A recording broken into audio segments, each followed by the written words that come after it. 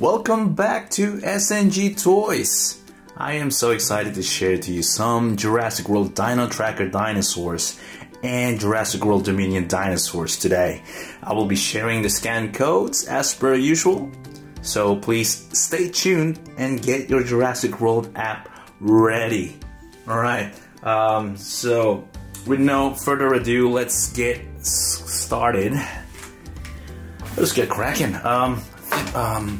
We'll do this first, yeah? So this one is a Diablo Ceratops. With a collar as well, is just fitting. The name is just fitting for this dinosaur. So here is the level of aggression that it can do. It shows you that it can twist its head by pulling the trigger over here. Yeah. So let's open this up. It's a very unique color scheme with that aggressive, diabolical look of the Diablo Ceratops. Alright, so here he is out of the box, so it's missing its tail, so certainly it should be inside the box. Okay, it's tightly packed in there, so I have to really give this a good rip. Alright, I might need to cut this thing free, or let me see if I can do it in a much more efficient way. Oh, just rip it off from the back, off the plastic, and there he is. I think that's all there is to it. There's a manual inside as well, but we're not gonna bother with that. But yeah, let me just show you anyway. So what you will get, so you have a manual right here with the instructions on how to assemble it. Of course, you know how it is. It's just easy snap on, and then of course for the battery, you can actually replace the batteries like most of these figures. Yeah, that's how it is. This is the manual at the back. Just basically snapping it on, and the action trigger right there. Alright, let's see how this one looks with the tail actually bolted on. Yep, easy enough. It just clicks right in. Let me see, do I have the right way? Yeah, that's it. There we go. So it's got a nice two-tone, I would say, or three-tone color. So it's got sort of like a brown color going on from his belly up to his chin, and then just mostly blood red at the back and the head, and with a little bit of, like, I think this is brown or almost like grayish accent. And of course he has about 2, 4, 6 horns. Yeah, those massive horns at the top, and medium-sized horns right above his eyes, and 2 horns poking from his cheek. Alright, just to see what it does. So it's got a certain level of aggression when you try to pull the trigger one way and pull the trigger the other way. It's just tilts it wherever you actually pull the trigger. Alright, so it makes that crazy kind of noise. So just with the detail, I would just like to discuss some of the detail. So it's got some nice detail over his thighs. You can see the folds from his skin, and some folds over the shoulders as well. There's nice creasing from his neck down to his belly. Also, so he's got those nice detailing or overlay from his eyes, and also across the forehead right there. It's got some nice, how many small horns that we have here? 1, 2, 3, 4, 5, 6, 7, probably 7 on each side, so a total of 14. So it's a pretty nice, aggressive looking carnivore. So yeah, just like to show you the back side.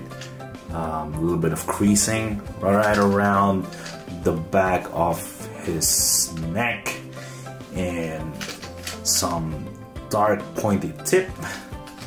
And yeah, that's about it. Not much detail on the fingernails or the nails from his foot.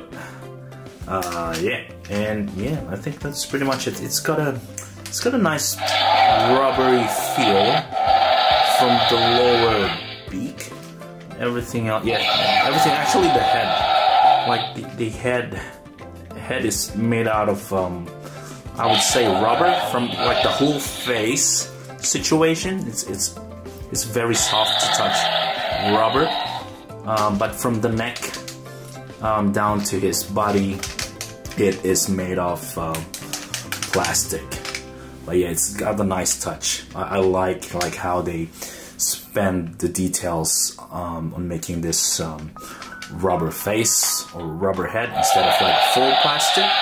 But yeah, it's a very nice addition to our existing collection.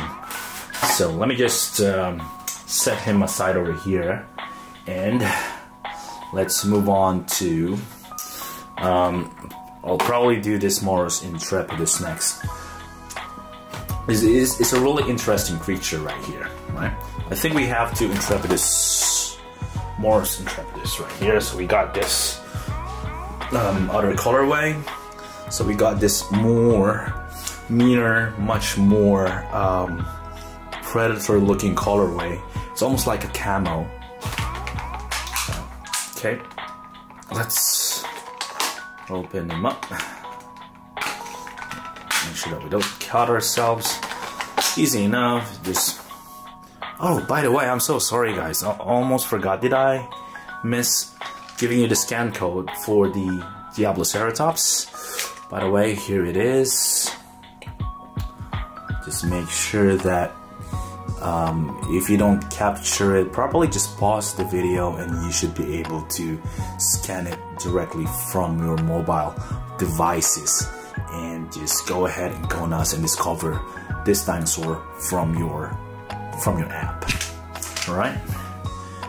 Okay, so the Morus intrepidus. So from my brief research, the Morus intrepidus is actually a tyrannosaur or something like that, but it's I might be pronouncing it wrong, or I'm mispronouncing it. But what I believe is the Morus intrepidus comes from the family of the Tyrannosaurus Rex, meaning they share almost similar DNA as far as you can see the structure of everything with the big legs and short arms, and of course the facial features, of course.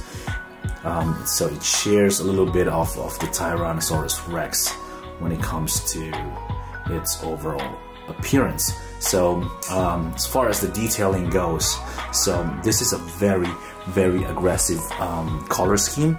As you can see, this is like a reminiscent of what do you call that? Of the Indoraptor. It's very reminiscent of that colorway, although it's not quite. But yeah, you kind of like have that kind of vibe, not like the dark color tone, almost like a camouflage. So it's got that white specks on his legs all the way going up to his head, and a little bit of like red camo effect going on. So it's got a very aggressive backside as well. As you can see, it's got like this double ridge situation going on around here. So it starts from the head all the way to his back and all the way down to his tail. So it's got that sort of like separation of this sort of like ridge, or I don't know what they're trying to accomplish here. Maybe this is supposed to be some sort of spikes, or almost like a scale. You know what I mean?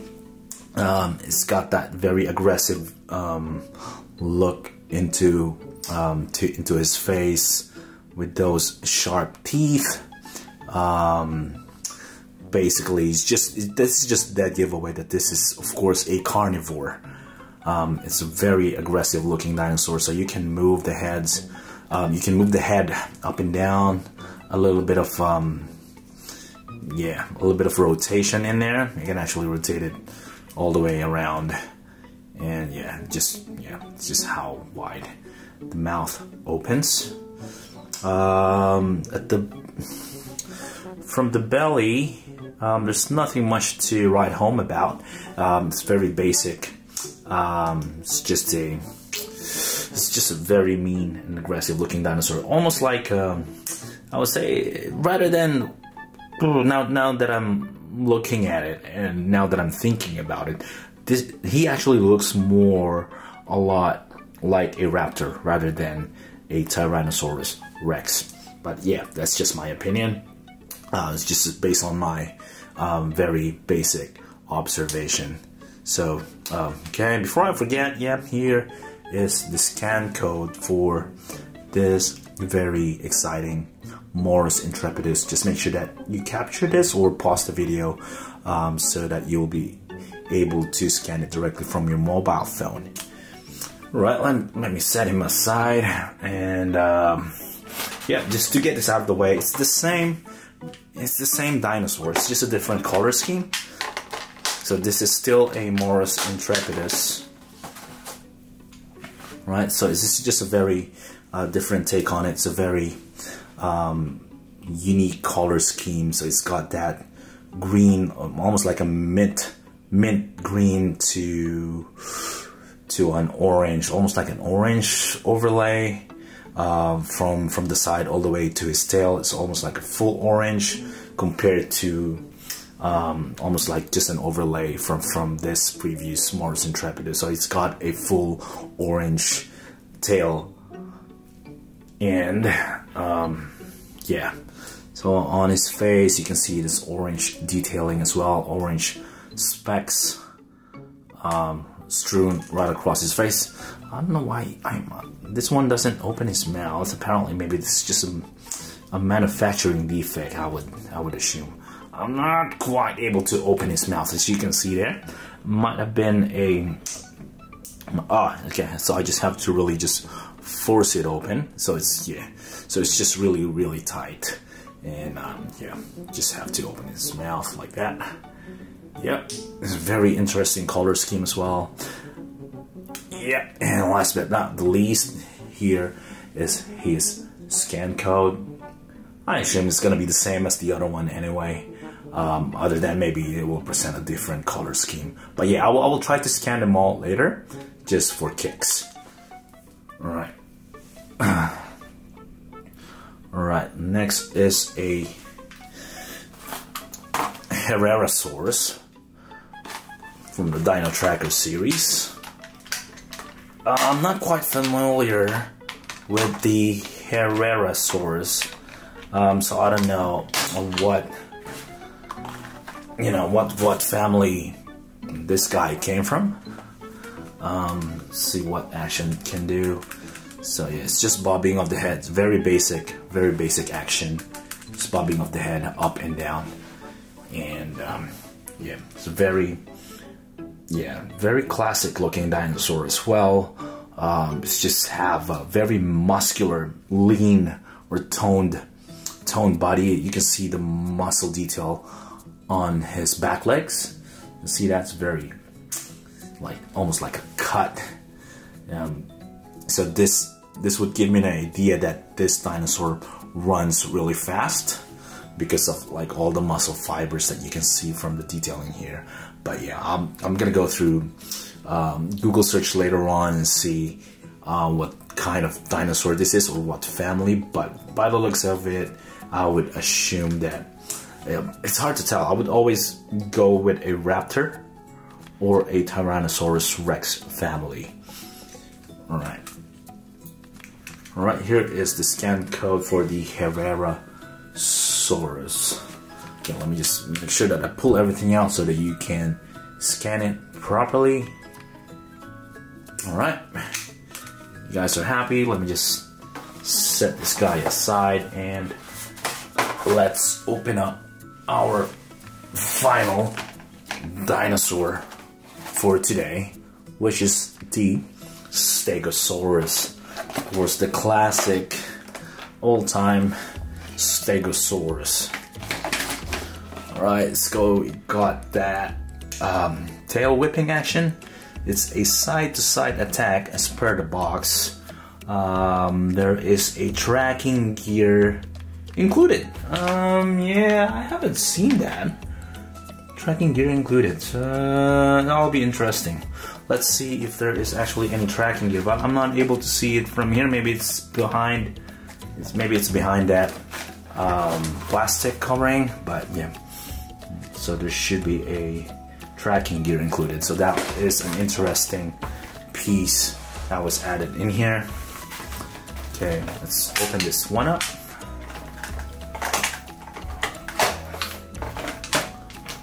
Okay. Alright, so, oh, there it is, yeah. So the tracking device is actually right there. So I'm gonna need to open this one up from behind. Yeah, it's that one. So look at that. Yeah, it's a very nice piece. This is a this material is made out of rubber. As you can see, it's very flexible and a little bit stretchy. Yeah, so yeah, we'll put this on later, but we'll review the dinosaur itself first. So it's got that. So the entire body, I would say, including the head, is made out of. Oh no. So the body is made out of plastic. The legs are made out of plastic. Tail is made out of plastic, but the head is actually made out of rubber, and all the spines or the scales at the back, they are all flexible rubber. So this is a very interesting color scheme. So usually we get just your typical green or gray Stegosaurus color, but this one is actually the whole body is almost like a white cream color scheme, as you can see here. So it's almost like a dirty white color scheme with a lot of like this very subtle details. As you can see, some dark colors that are spread out across his body, almost like some really good undertones or under the skin. And you got this gray splatter across his back, and of course the green scales at the back, and with some gray splatters over there. Yeah, it's very basic. It's a very basic Stegosaurus. Nothing much to write home about this, but let me just see. So if you press this one, so it's got that very mild well, it depends on how hard you press on the button. So it will give you that amount of intensity of tail whipping. Yeah. And you can also press it from the other side. So on the other side, if you press on it, it almost does some sort of rotation rather than a side-to-side spin. Oh, sorry, it was just actually an up and down motion, but a little bit of twisting right over this. Just not just a straightforward up or down. So it kind of twists depending on how you press it.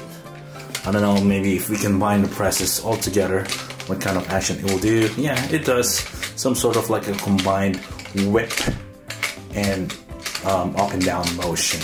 So it's really an interesting piece right here. So let's try to put on the tracker. So it should, let me make sure that I'm putting it on properly. So it actually just sits right on top of the scales. Probably have to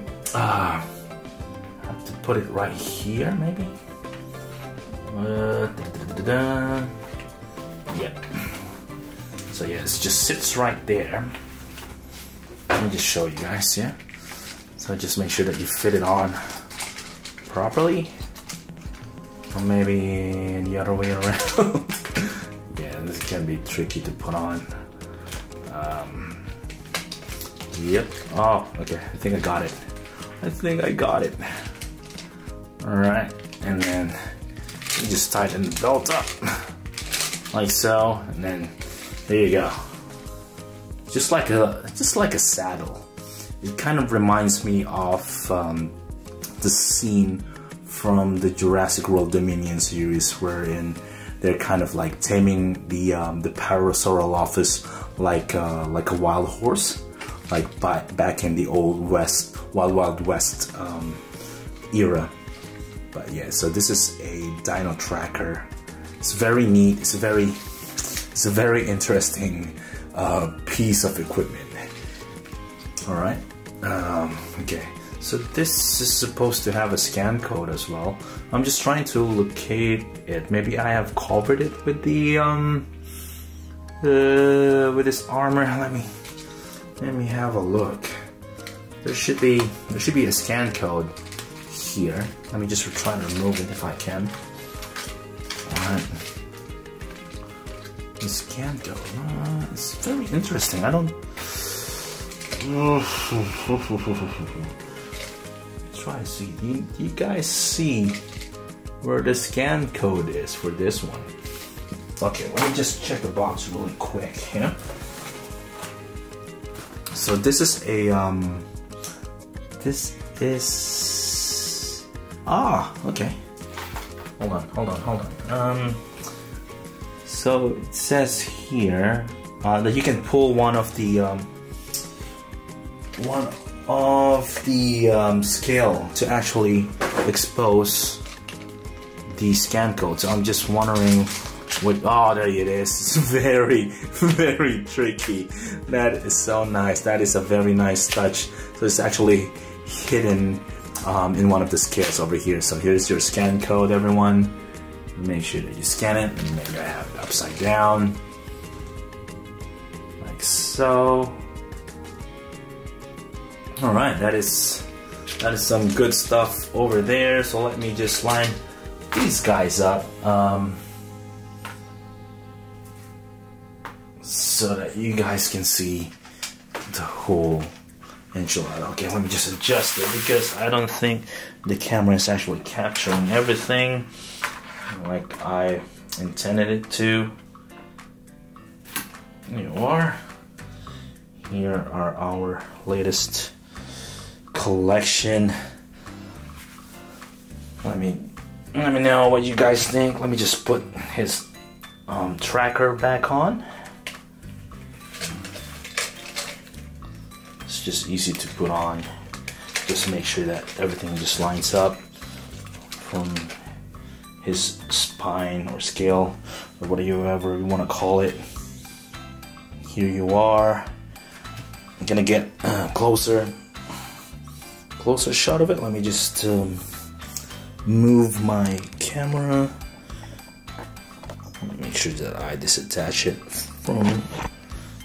Alright, here you are, guys. So here are the close-up look for our latest collection. Let me know what you think, or if you have one of these dinosaurs on your collection, let me know what you like or don't like about it, or if you are planning to look and get one of these, let me know. I am really digging that dino tracker attached to the Stegosaurus. This might fit some of similar size Stegosaurus that I have, hopefully. I'm gonna try it out. But yeah, here we are. Yeah, that's about it. Thank you guys for joining me, and hopefully you enjoyed watching this video, and I hope to see you all soon. Thank you so much. You guys have a good one. See you later.